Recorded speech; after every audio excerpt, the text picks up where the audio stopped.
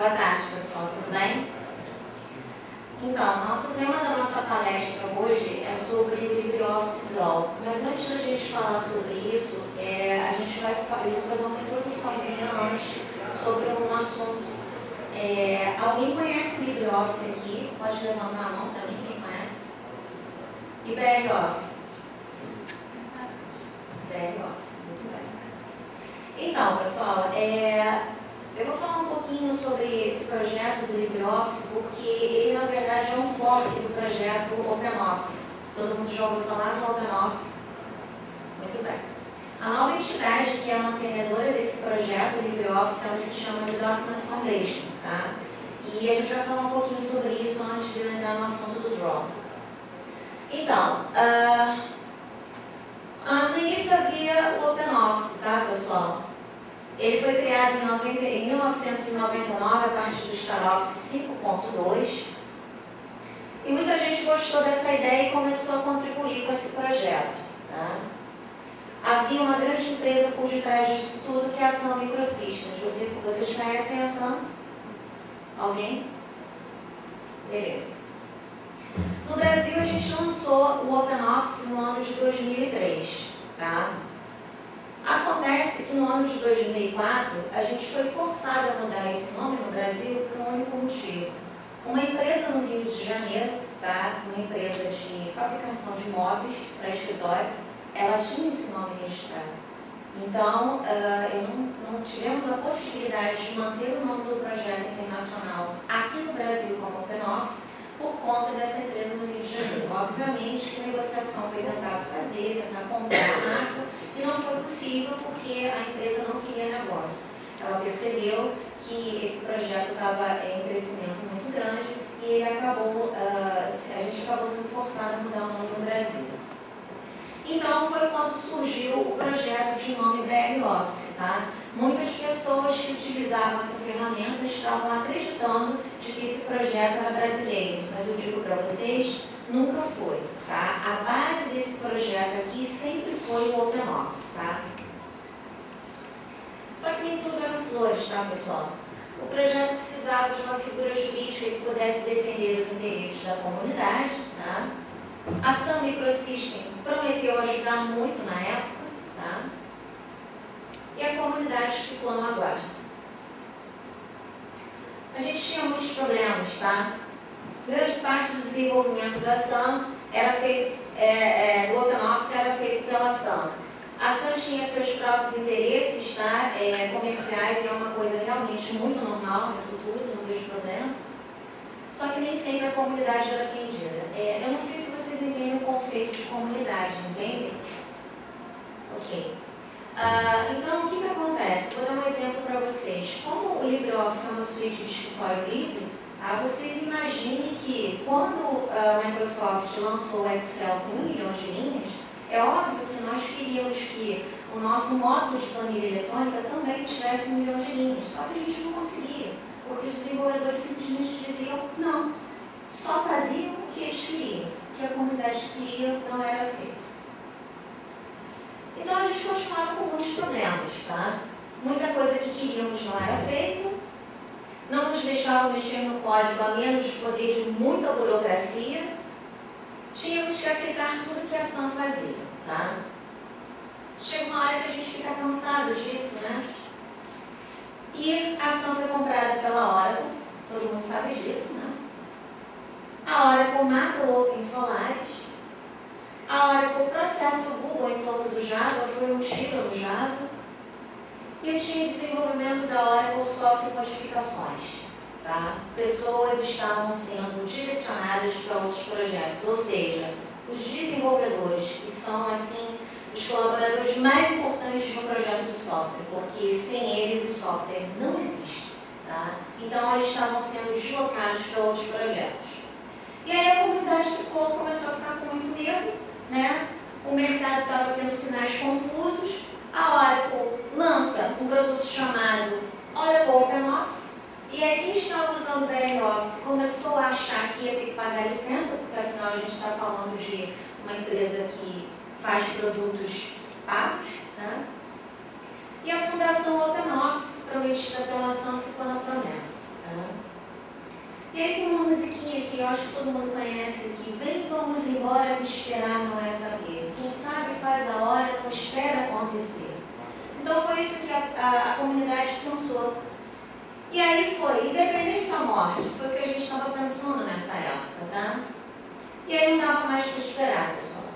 Em setembro de 2010, o projeto LibreOffice completou 10 anos. Houve uma conferência em Budapeste, muitos membros de comunidades de todo o país se encontraram em Budapeste. Só que aí eles estavam, e a própria Oracle estava presente nesse evento, vice-presidente, e era percebido e visível que nada seria feito para o projeto. E foi nesse momento, tá, que a gente pensou que a gente tinha que tomar o nosso rumo. E aí a gente pensou, fork, fork, fork. Todo mundo sabe o que é fork?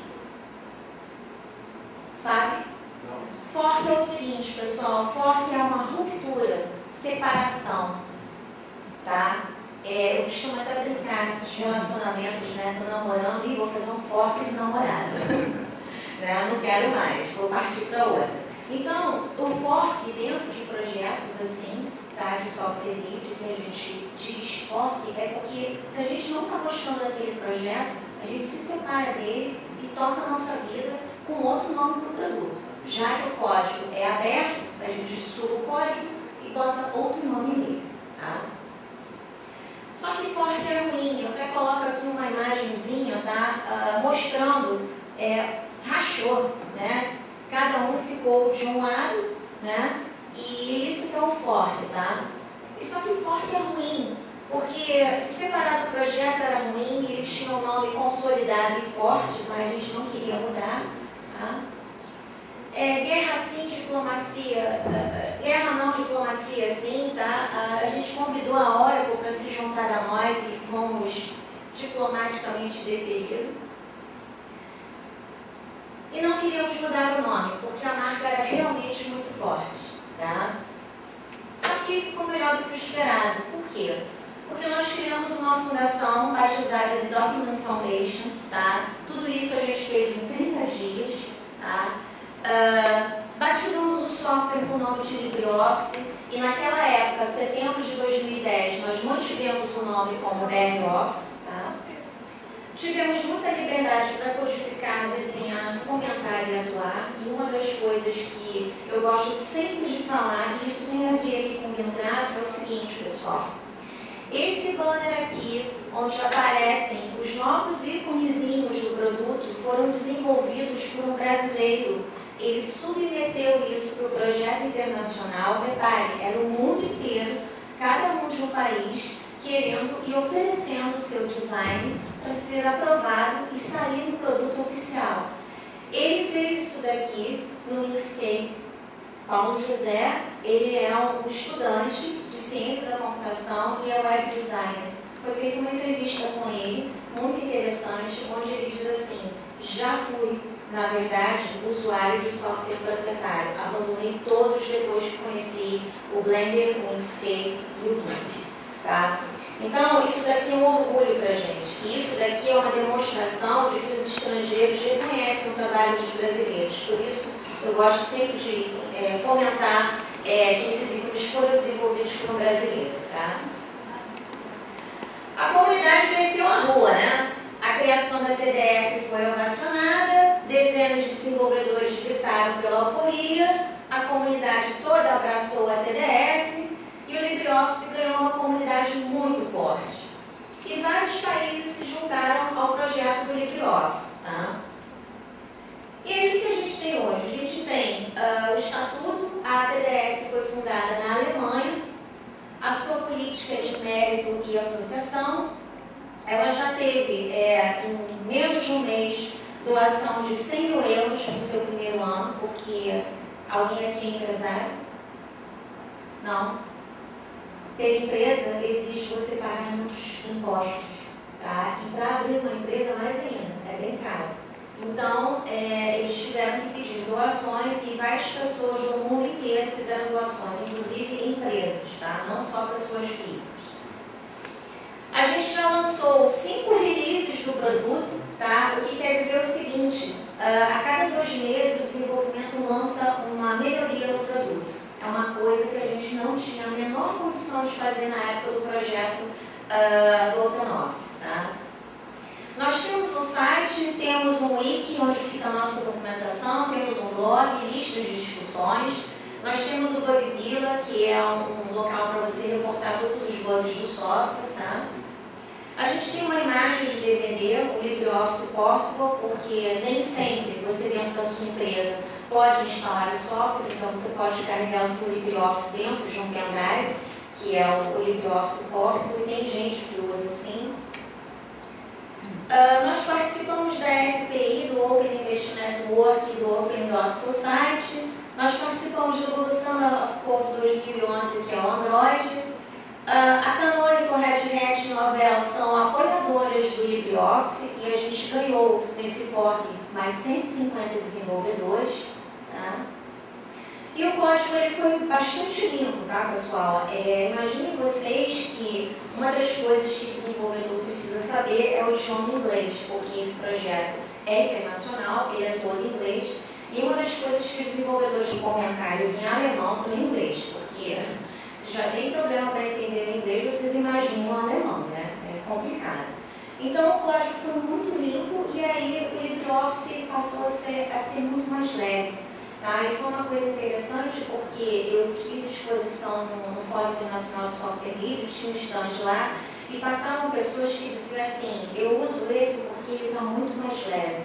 É justamente por causa dessa limpeza aqui do código. Realmente o software ficou bem mais leve de se carregar. Tá? A marca, mais um orgulhozinho, a marca foi feita no Inkscape, tá? Por Christoph Noack, ele eu não sei se ele é alemão, tá? Mas ele desenvolveu essa marca aqui do LibreOffice.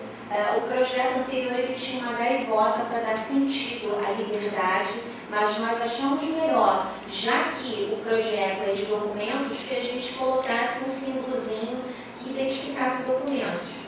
Aqui fica o nome do produto e embaixo o nome da sua mantenedora. Tá?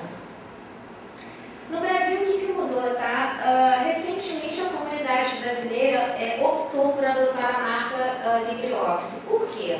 A coisa mais confusa que existe para o usuário na hora de migrar de um Microsoft Office para uma ferramenta livre é o seguinte, caramba, mas qual é o nome? É OpenOffice, é LibreOffice, é LibreOffice, o quê? Qual é o nome?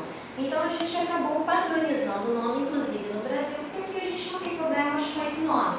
Não tem nenhuma loja de escritório que está fazendo móveis com o nome LibreOffice. Então a gente conseguiu mudar o nome aqui no Brasil e aqui o projeto agora se chama LibreOffice. Ou seja, o BR Office, a partir da versão 3.4 já não existe mais esse nome. Tá? Foi aqui em junho de 2011 que esse nome mudou, tá? A suíte de escritório brasileira passou a se chamar LibreOffice. A gente teve que, em setembro de 2010, adaptar a logomarca da TDF, porque se a gente tivesse aquela gaivotinha, daria a entender que tinha alguma coisa ligada ao projeto OpenOffice. Tá? Então, essa marca hoje não existe mais e vai prevalecer essa daqui. Tá? Como é que você pode participar da comunidade LibreOffice? Você pode traduzir, pode divulgar, do jeito que eu estou fazendo aqui. Se você for desenvolvedor, você pode contribuir com o código, você pode relatar bugs, tá? Dentro do Bugzilla. Você pode trabalhar no controle de qualidade do LibreOffice, fazendo testes na aplicação. Tá? E você também pode documentar. Uma das coisas que eu posso garantir para vocês, que é um orgulho para a gente desse fork, é que o projeto tem uma documentação assim, impressionante. Tá? Inclusive, eu digo para vocês, eu sou da comunidade e eu acompanho todos os passos que cada um faz em algum estado. Temos muitos documentos que estão em inglês. Muitas pessoas estão traduzindo isso para o português do Brasil para que as pessoas possam ter acesso à informação. Porque, gente, um dos maiores problemas que existem em projetos internacionais se chama o idioma. É a barreira do idioma. Nem todo mundo tem conhecimento do inglês, e isso atrapalha muitas vezes, mas a comunidade sempre diz o seguinte, que isso não seja um problema para você. Recorra até a comunidade que a gente faz a tradução para o usuário poder participar. Tá? Onde é que vocês encontram isso? No nosso portal ptbr.libreoffice.org. Tá? Esse layout aqui é um layout padrão para todos os projetos de todos os países, porque tudo fica centralizado na infraestrutura da TDF. Tá? Então, se amanhã eles decidirem mudar isso daqui, automaticamente muda em todos os servidores. Isso daí é uma coisa que facilitou muito a vida para as pessoas. Tá? Quais são os módulos que a gente tem no LibreOffice? O Writer, que é para editar texto, o Calc, que é para planilha, o Impress, que é para apresentação, o Draw, que é para desenho, que é o que a gente vai falar mais um pouquinho, o Basic, que é banco de dados, e o Math, que são fórmulas matemáticas. Tá?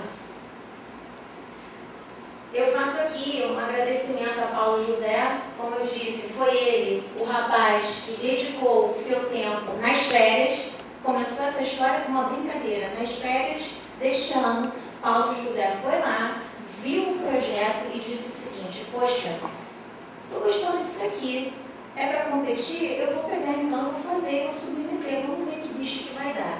Então, esse rapaz, como eu disse, ele é web designer, estudante de ciência da computação da Universidade Federal de São João del Rei.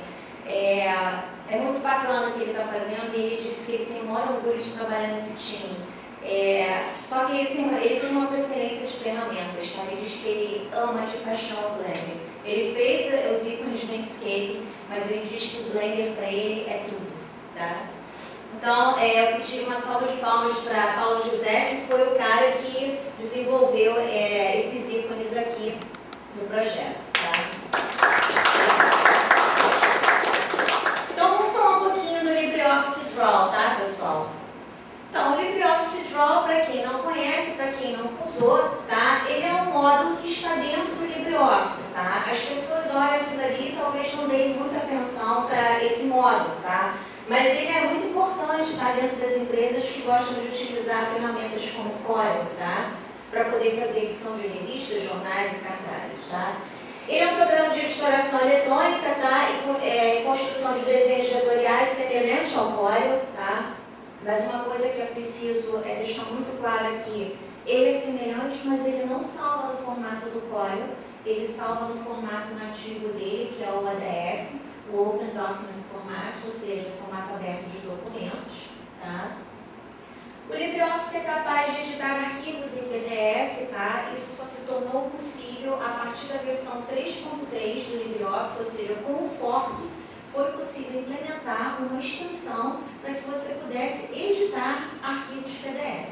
Tá? Então, a partir da versão 3.3, a gente conseguiu, dentro do Draw, editar PDFs, tá? Coisa que a gente não tinha na versão do LibreOffice até a versão 3.2. Tá? Graças à tecnologia vetorial, tá? Conseguimos girar e redimensionar objetos, tá? Tanto individualmente como em grupo. Esses recursos são extensivos aos objetos 3D, que podem inclusive ser iluminados a partir de diferentes fontes de luz, gradientes. Tá? Desenhos criados, tá, pelo LibreOffice Draw são facilmente exportados para páginas web, tá, pessoal? Nos formatos GIF, JPEG, PNG, sei lá, qualquer formato que vocês possam imaginar de imagem, tá? Ele consegue exportar para web facilmente, tá? Ele pode integrar textos e tabelas, tá? Gráficos e em torno do seu desenho, você pode exportar isso, tá? Como imagem. Tá? O LibreOffice Draw permite que você crie fluxogramas. Alguém já ouviu falar num software chamado Microsoft Visio? Esse seu quer dizer o quê? Vocês usam isso? Gente, eu digo, já usou muito. Gente, eu já uso. Não era da Microsoft, era antes da Microsoft. Sim, mas aí hoje em dia, né, as empresas têm lá, eu digo para vocês, a licença é tão cara que em empresas que eu vou dizer assim, não, só tem 5 máquinas, uma em por andar, porque a licença é cara pra caramba. E aí eu fui olhar uma vez, né, eu estava dando treinamento das ferramentas e o meu foco não é dar o treinamento do Draw para empresas, porque que a empresa não usa muito isso, eles usam mais editor de texto, planilha e apresentação. Aí eu mostrei, falei, gente, vocês sabiam que vocês podem fazer fluxograma aqui? Aí olharam assim, não posso? Pode. Caramba, todas as máquinas da empresa poderão mexer no fluxograma? Eu falei, se você tiver acesso ao arquivo, sim. Aí a empresa que eu estava no treinamento surtou, né? Pô, que legal, eu não vou precisar mais desse problema de licença, porque entenda o seguinte, quando o cara do setor A ia de férias, desinstalavam da máquina dele e instalavam na máquina do cara que ia ficar no lugar dele. Só por causa do valor da licença, tá? Então, o LibreOffice Draw, ele permite você fazer fluxogramas, a gente consegue pegar os objetos criados em fluxogramas e integrar os conectores, tá? Você cartazes, jornais e revistas, tá? Inclusive, eu vejo empresas se abrindo o código para criar sinalizadores, né? Olha, banheiro feminino, emergência e não sei o quê. Eu fico às vezes pensando assim, caramba, você paga tão caro uma licença dessa para fazer cartazezinhos, né? Essa coisinha, né? Enfim,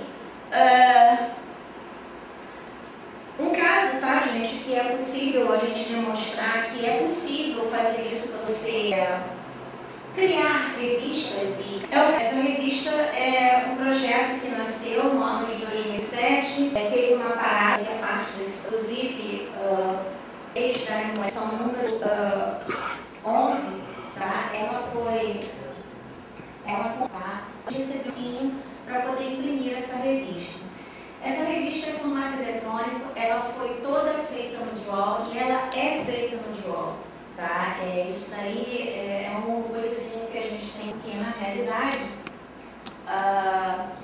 É meio que inacreditável. Só para mostrar aqui para vocês, tá? Ela é formato eletrônico, tá? O que vocês estão vendo aí impresso é exatamente o que está aqui, tá? Teve uma edição também importante, tá, que a gente criou na época, que foi o LibreOffice em concursos públicos, porque na realidade é exigido em determinados concursos, Banco do Brasil, Caixa Econômica Federal. Oi? Eu passei no concurso público, assim, muita coisa. Caiu, oi? Enfermagem, assim, as pessoas falam assim, caramba, mas vem cá, eu não vou fazer TI. Eu falei, gente, não é isso aqui. Quer queira ou não, suíte de escritório é uma coisa que tem em todo lugar. É na nossa casa, na empresa, não tem jeito. Quem é que não vai fazer uma carta, quem é que não vai fazer uma planilha, quem é que não vai fazer uma apresentação, tá? E até, obviamente. Tem uma edição também, tá, pessoal, que a gente criou exclusivamente falando sobre o fork, tá, do LibreOffice, tá? Vocês imaginem que essa revista é formato eletrônico porque a gente não tem patrocínio para poder imprimir isso. Não é barato imprimir um negócio desse, não, é bem caro, tá? E na época a gente conseguiu um patrocínio que conseguiu imprimir essas revistas, tá? Aqui tem uma edição também que falou sobre o Campus Party. A revista, tá? Ela tem um novo nome também, tá? Eu só trouxe esse exemplar aí para vocês verem que foi um exemplar que a gente conseguiu realmente imprimir. Todas as edições, todas são feitas no LibreOffice Draw, tá, gente? Isso daí é uma das coisas que é orgulho, inclusive, do projeto lá fora, porque os caras acham sensacional vocês utilizarem essa ferramenta para poder fazer revistas, tá? E aí, se vocês gostaram, eu queria convidar vocês a participar do mini curso do LibreOffice Draw de 14 às 18, que vai acontecer na sala 3.